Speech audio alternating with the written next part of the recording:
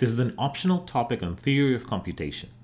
We're going to talk about deterministic and non-deterministic finite state machines. So there are many types of automata, and we're going to talk about a few of them in the video about the Chomsky hierarchy.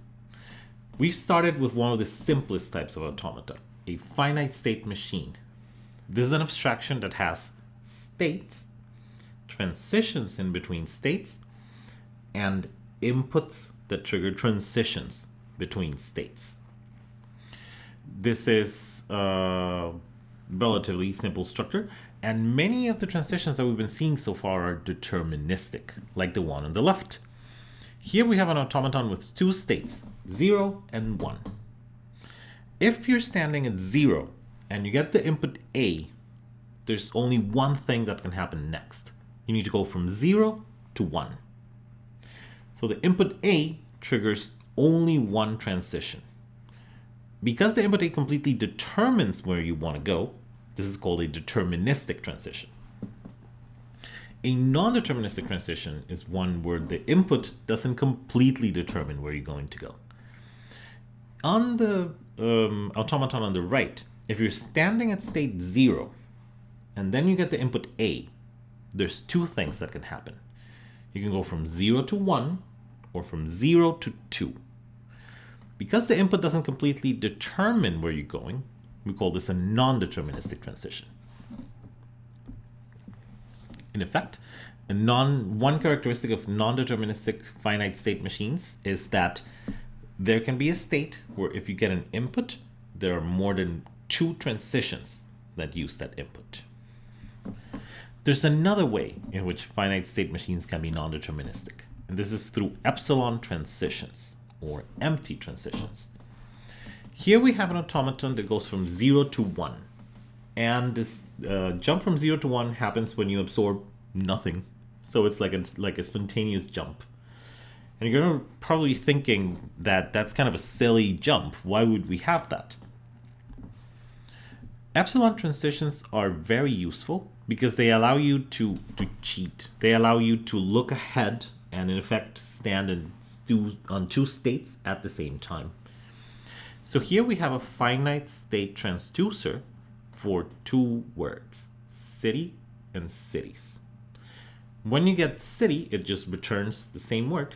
And when you provide cities as an input, it's going to return the morphemes of the word. It's going to return city-pl for the plural. And notice what happens when you're standing on state 6.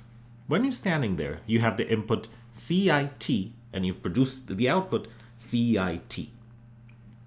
And then you start, you go from 6 and start sort of peeking over what you have next. An I in the input and then you wait.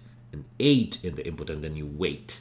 And then finally, in 9, you get the input S. And you know, oh yeah, this was the word cities. And you can paste the output of the transition from 9 to 10 into what you had before. So in effect, if you were standing on state 6, you were sort of waiting to see if the word was actually going to be cities. And in doing so, you were peeking at what was going to happen next until you got there. Epsilon transitions are very useful in this way. Those were non-deterministic behaviors. A deterministic finite state machine is one that doesn't have these characteristics. For example, when you are on a state and you get an input, there's only one transition that can use that input. In the finite state machine we have here, if you're on state 0 and you get a C, there's only one path out, the path from 0 to 1. Also, in this finite state machine, each transition reads a symbol, the C, the A, and the T for cat. There's no transition that reads epsilons. Here we have an example of a non-deterministic finite state machine. It's non-deterministic because it has empty transitions, epsilon transitions. If you go from 0 to 1, 2, 3, 4, you get cat epsilon, which is produces the singular of the word. Likewise for dog, 0, 6, 7, 8, 9, dog epsilon. Any non-deterministic finite state machine can be transformed into a deterministic one. This is the same finite state machine, but without the epsilons. So to get the word cat, you would now go from 0, 1, 2, 3, and have that as the end state through which you exit for the singular. And if you want the plural, you go one more step from 3 to 4. This example is of a finite state machine that is non-deterministic because there's more than one transition out of P that has the number 1. So if you're standing at the state P and you get the input 1, two things can happen. You can go from P to Q, or you can cycle back into P. So getting the input 1 does not completely determine what's going to happen next. As I mentioned a little while ago, any non-deterministic finite state machine can be converted into a deterministic one. So here, this FSM is non-deterministic because if you're in the initial state and you get a B, two things can happen. You can go into the end state, or you can cycle back where you were. This can be converted into this deterministic structure, which has more states and more transitions. But they both generate the same strings. They both generate the same language.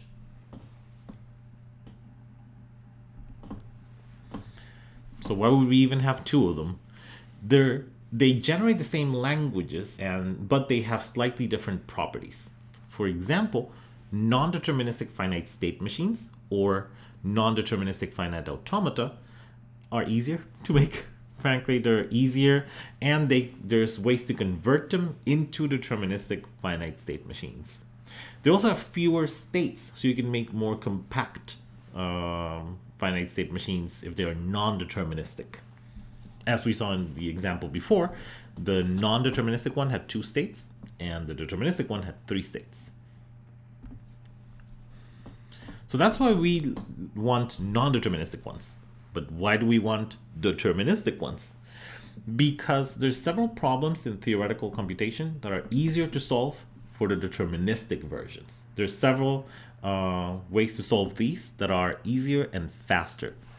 Problems like minimization, trying to find out if the automaton that you have is the smallest possible automaton for the language you want to generate. The problem of equivalence. If you have 2 automata, are they generating the same language? If you have the problem of inclusion, for example, if you have automaton A and it generates a language, and you have automaton E generating some other language, is this language a sub-language of this other one? So is this language from automaton A a part of the language of automaton B? This is the problem of inclusion. Finally, the problem of universality. If you have an alphabet of possible inputs, does your automaton generate all of the possible strings out of the possible inputs? So solving these problems is easier on deterministic finite state machines, which is where we want to have both of them.